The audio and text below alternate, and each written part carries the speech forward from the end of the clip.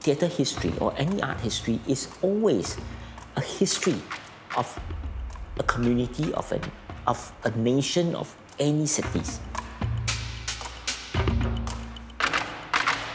You realize that actually in Singapore, what I really like about the community is that because it's so small, we are somehow connected. Especially in the theatre community, I feel that, we may be doing works very differently, but when there is a need, the community do come together. And I think that's something that's very precious.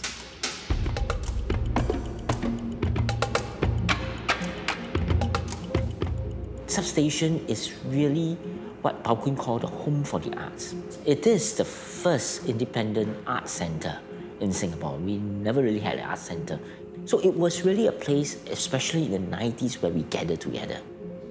I was working there, and every day I'm crossing paths with different kind of artists, visual artists, and some of the very important visual artists.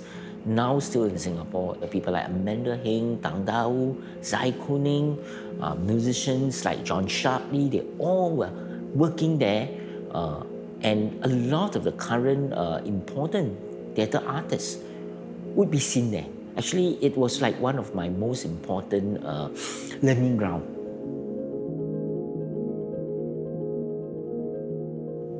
Drama Box is a theatre company that was formed in 1990, and we're turning 30 years old next year. We have been doing a lot of socially engaged participatory work. We were very interested in how Singapore landscape changed. So we have done a number of projects in specific sites, excavating the history, looking at ideas of displacement and dispossessions. So this whole idea becomes actually one of the major kind of thematic through line of the company over the last, I would say, 10 years. Center 42 was set up with a focus on documenting and allowing new works to be developed. But they also open up a space for a lot of young independent theatre makers to try things.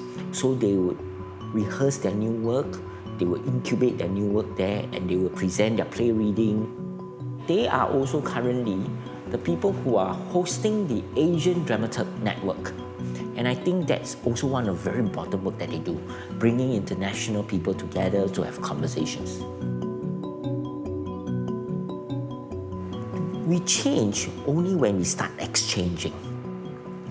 How does an artist change the world? I think Eugenio Bava, this theatre practitioner, once said, it's not the work that changed the world, it's the way you make the work that changed the world.